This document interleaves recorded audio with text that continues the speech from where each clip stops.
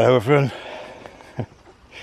I'm probably going to do some regular ones if I can, because I can get out into the countryside. So really, if you can't get healthy through being in the countryside, the next best thing is to see it. Anyway, today I'm doing some foraging, and guess what I'm after? Because I've got a load of rice, but I need something to go with it. So I'm thinking of freezing some Ramsons. So I've come armed with a string vest, it's not, it's a bag, and a pair of scissors. So let's get picking. Now I'm looking for the healthiest green, but I can't get any that's that good, but I'm going to get the next best thing. So I'm trying to get it as unmarked of bird shit as I can.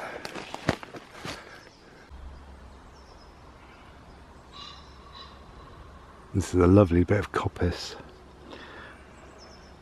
Well, I'm struggling to find any. I'm picking my way through so I don't damage it,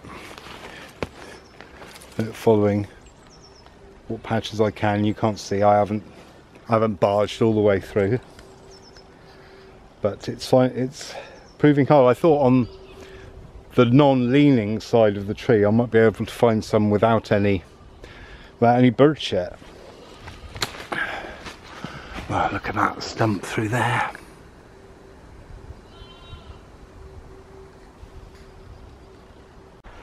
Well, I did a longer walk down this way yesterday, but that should either be uploaded by now, or if they've turned the internet off, well, that will be uploaded sometimes. So a little tip is don't harvest stuff by a path, because men can have a piss anywhere, dogs can have a piss anywhere, as can foxes, badgers and other animals. So try to get stuff that's not at the side of the path.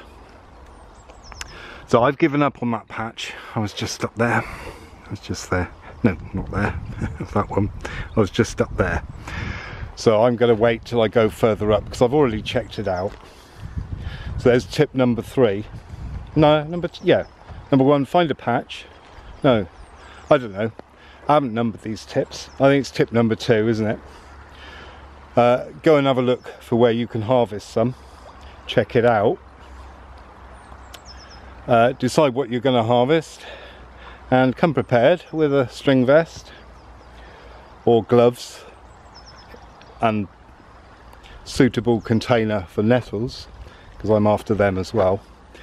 And I'm wondering, because there's a nice patch there, so I may get some nettles while I'm here. But come and listen to this. See, this is nature healing.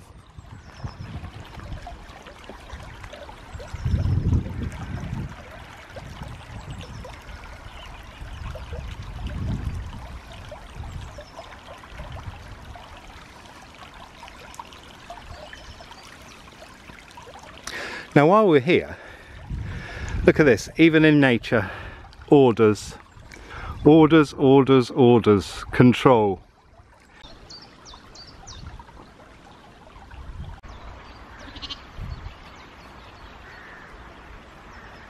I just noticed that there was a gap here, and if anyone knows anything about sheep, the one thing about sheep is that every day they look for another way to die. And the second thing about sheep is every day they look for another way out of their field. So I've just rewired the gate shut.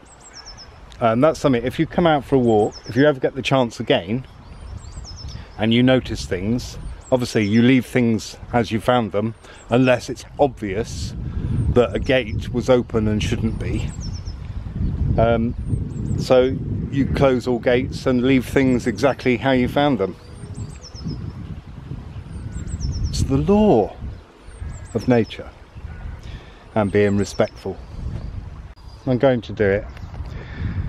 No one's going to miss these. Basically what you do is you take either young nettles, the whole of them, or just the tops. I mean, I'd take the leaves down to there. As you can see, I've just done that with my bare hands. If you ever get brave enough to do that, basically the sting will only sting one way. So if you flatten them down, you won't get stung. So it's left me with a bit of a problem. I've now got to deal with this because I'm going to eat those. So basically what you do is you grab hold with your left hand just below these leaves and then break it off where you can see where my finger starts, if you can see that. Also make sure you don't pull anything else. I mean, in this case there's some cleavers, they're edible as well, so you're all right, but make sure you don't pick anything else with the nettles because you could end up getting something poisonous. And the other thing is, if the weather's been wet like it has been for the last 6 months, what it means is that you can pull a nettle and you can pull all the roots up. Now in a garden that's okay because you may not want them to spread, but when you're out in the wild they do provide habitat for, I mean, the peacock butterfly springs to mind, but there are other things that rely on nettles, and actually it's a very useful plant for lots of things: clothes, string, rope, food, you know, you name it, it can do things. So just because it stings, my fingers are a bit tingly at the moment from where I picked that first one. Anyway, I'm going to get some more. There we go, I got some. It's not loads, but it's enough for me. If you've ever had nettle soup, to me, nettle soup tastes a bit like fish. It's like a fish soup. But I'm not a soup fan anyway, so these are going to go in my curries, just to add some green in there, so that's not a problem for me. Soup's no good, doesn't fill me up. Never. I always end up having to eat loads of other things as well, so I've noticed that women are more interested in soup. I'm not too bad at soup if it's got loads of lumps in and I can chew something. Okay, so that's today's nettle harvest.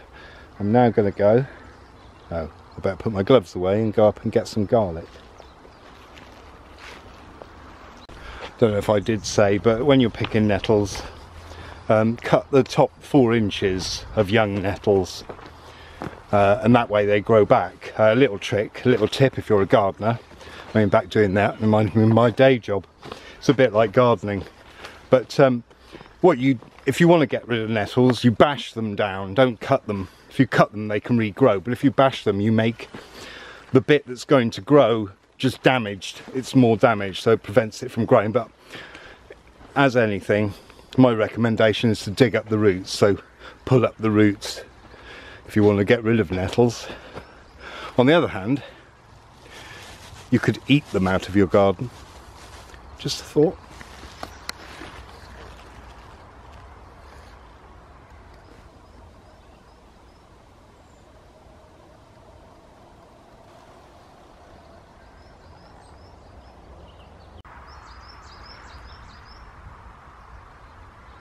Well, what I've decided to do, and what I have been doing, is just taking a few from different places, because it's very hard when you're in a wood like this with no leaves on to find any that hasn't been shat on by birds. So I'm trying to get the best quality, but what I'm doing is cutting. Well, if you look in here, see that? You cut down at the stems. So what I've been doing is actually getting a variety of size leaves and flowers. I mean, the flowers aren't out yet, so we've got a good month left of harvesting. So I'm just going to take some home to put in my rice, and I'll get some more at another point and freeze it.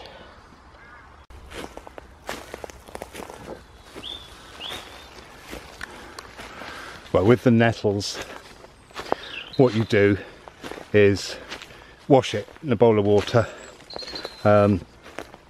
Still use gloves if you can, or put them in a colander, tip them out into a colander, and then wash that in the water. And then bring a pan up to the boil and tip the nettles in there for about 30 seconds, and then get them out, drain, put them in ice water. I won't be doing that.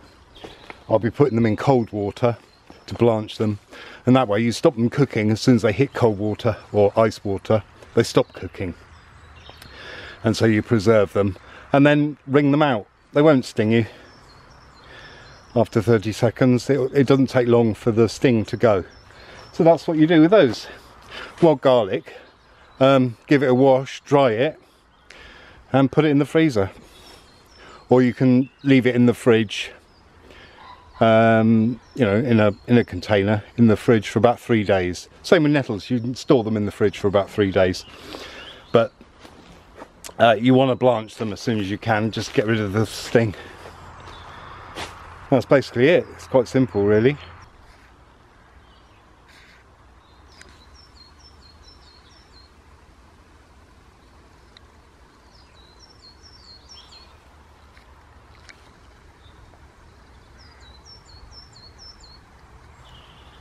Job's a good one, as they say. There, I've got enough probably. There, you see what you do. You cut down right to the bottom of the stem, and you can use it in all sorts of ways. You can chop, you know, you can just chop it up into little pieces, shred it, make it into pesto. Yeah, however you want. Be inventive.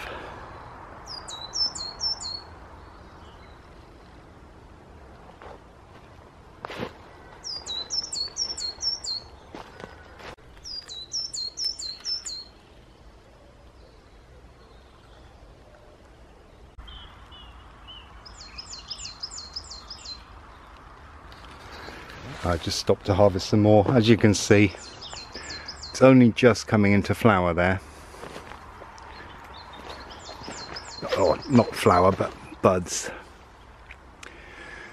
A little word of caution: one of those buds is very likely to make your mouth taste, certainly for the rest of the day and well into the next day, even with brushing your teeth twice.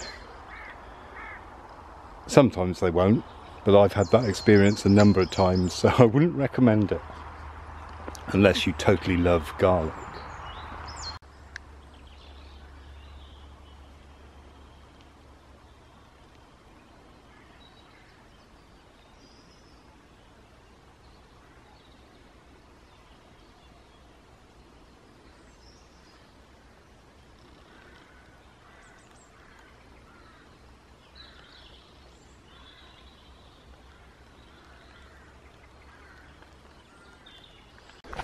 Thanks for watching.